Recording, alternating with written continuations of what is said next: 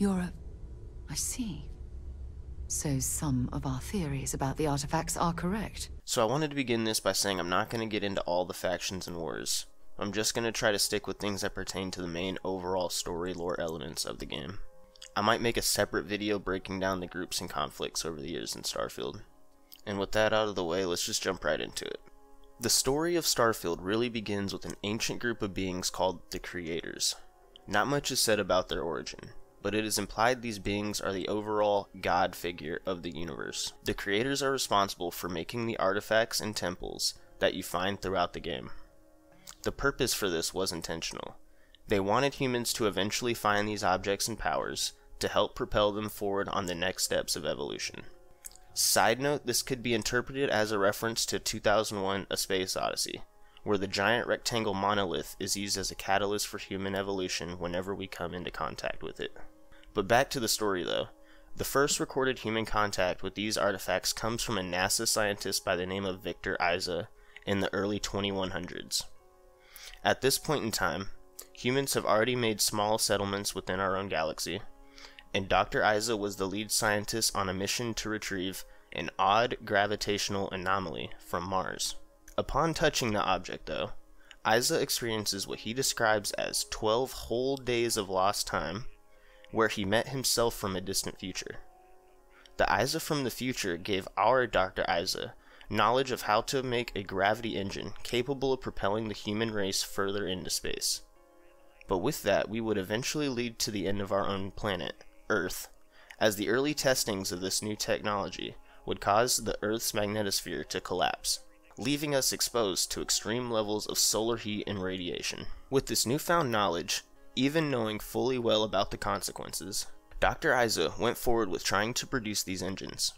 Counting down in 5, 4, 3, 2, 1.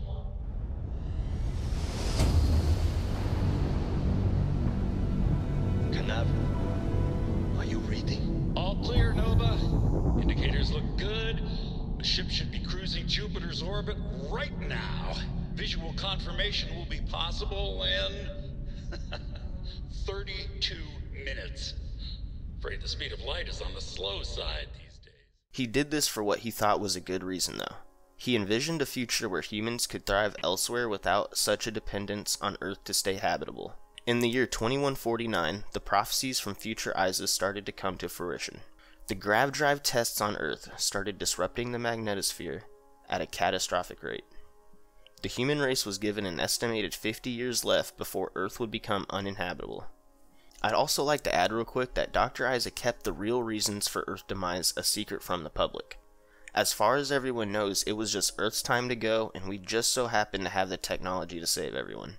This began the mass exodus of the human race from Earth, and in 2156, we eventually settle in the Alpha Centauri system on the planet Jemison, forming the city New Atlantis.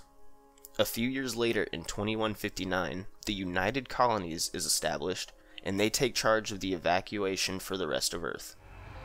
Decisive action was required, but the secure transport of an entire civilization would demand a new kind of cooperation, a new kind of courage, and a new kind of union. Thus, in 2159, the United Colonies were formed to make that journey possible. Just 1 year later, the Galileo, the first of many colony ships, touched down here on Jemison, beginning a new era of human history, the age of the United Colonies. In 2275, over 100 years after humans leaving Earth, Constellation is formed by a man named Sebastian Banks. Constellation is a group of space explorers dedicated to the continuous exploration of the unknown universe, using New Atlantis as the home of their headquarters, the Lodge. In 2310, they discover another artifact.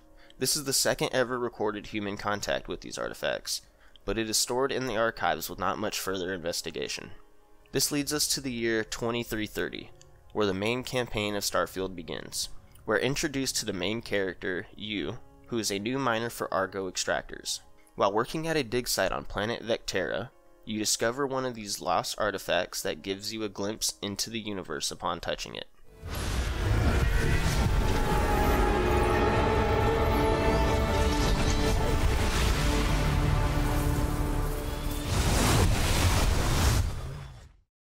afterwards you feel a bit weird, almost like you made some sort of connection with the object. This new artifact piques the interest of Constellation, who's now been long forgotten over the many years living in space.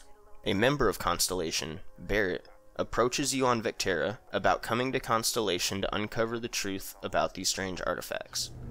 You're coming with me to Constellation. You're part of this now.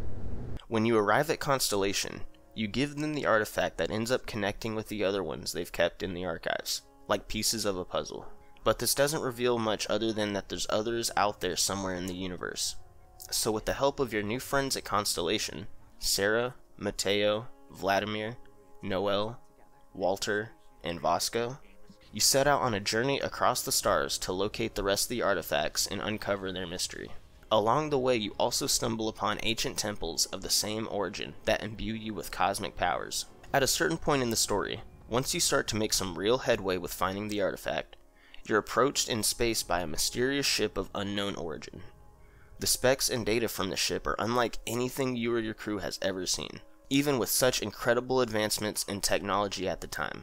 The pilot of the ship introduces himself only as Starborn, and warns you not to continue the pursuit of these artifacts, and to hand over any that you have.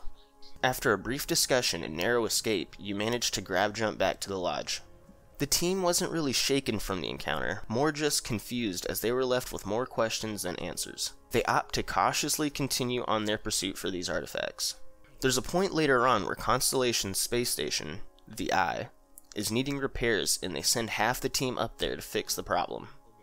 In the meantime, you go on a quest to find another artifact, but once you return to the lodge, you find out that the Eye has been attacked by a Starborn named the Hunter, and now he's on his way to the lodge for the artifacts. This is a pivotal moment in the story where you must choose to defend the lodge or head to the Eye and save the team members there. If you decide to stay at the lodge, you manage to escape with the artifacts, but back on the Eye, Sarah is killed.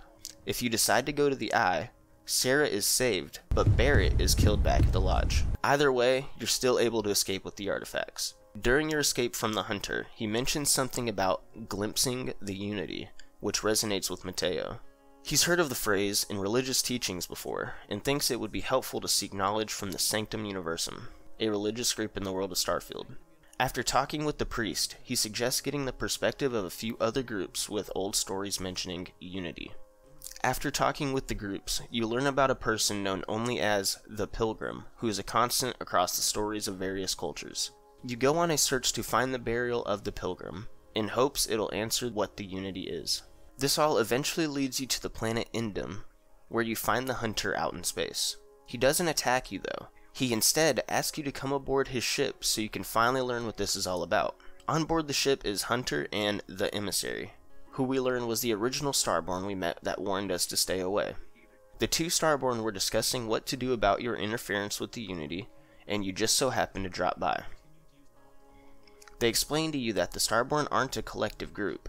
They're all individuals who have seen the Unity for themselves in other universes. They explain that the Unity is a gateway to infinite universes. The artifacts make up the Armillary, which opens this gateway. Once you enter the Unity, you become a Starborn and are transferred to another universe. And in every universe, Starborn fight over the power of the temples and artifacts. With all this newfound knowledge, they leave you with a choice. Side with the Hunter, who believes anyone who's capable to get the artifacts should be allowed to fight for him, or side with the Emissary, who believes this power is too strong for people to freely obtain. Or walk on your own path and go against both of them. This isn't the last time they ask you, so you don't have to have the decision set in stone yet. The Emissary asks you to make your way to Earth, where you find the last artifact at an abandoned NASA base. This is where you learn the truth about Victor Isa finding this artifact himself long ago, and using it to power the first grav drive, ultimately leading to the demise of Earth. This is also where you actually make your choice to pick a side, or go into the ending solo. If you pick a side, you'll enter the Unity together, but if you go in solo, then you have to fight your way through the Hunter and Emissary at the final temple. The final battle begins in the space above planet Masada 3, where the final temple is located. After weakening the Hunter and Emissary ships, they both retreat back to the planet where you follow them to the temple. While fighting your way through numerous Starborn Guardians, you're constantly slipping in and out of this universe into others, even coming across a universe where you yourself was the Constellation member killed on the Eye.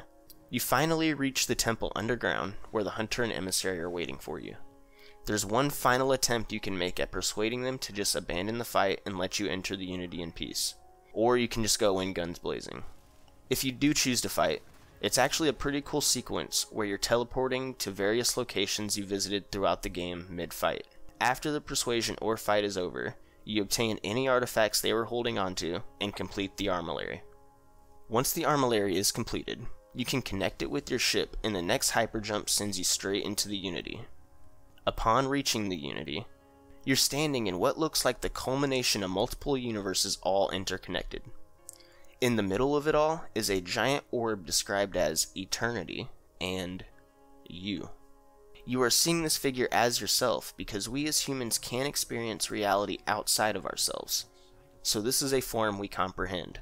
This person isn't actually you, and they're not one of the creators. They act almost as a navigator through this in-between space.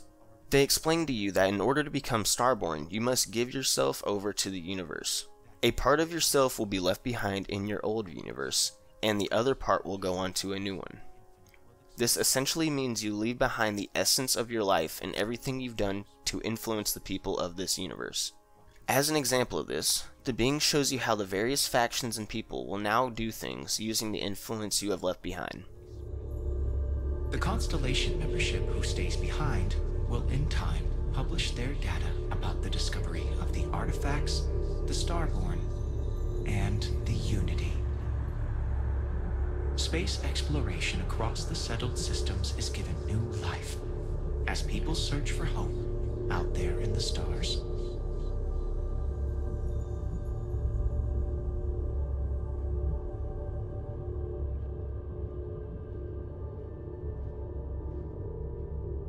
Ron Hope's downfall proves once again that the Freestar Rangers put justice above petty power plays and politics.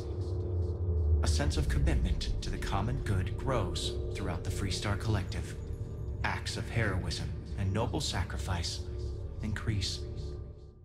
But there is also another choice. You can opt to walk away from the Unity and return to your normal life in your normal universe.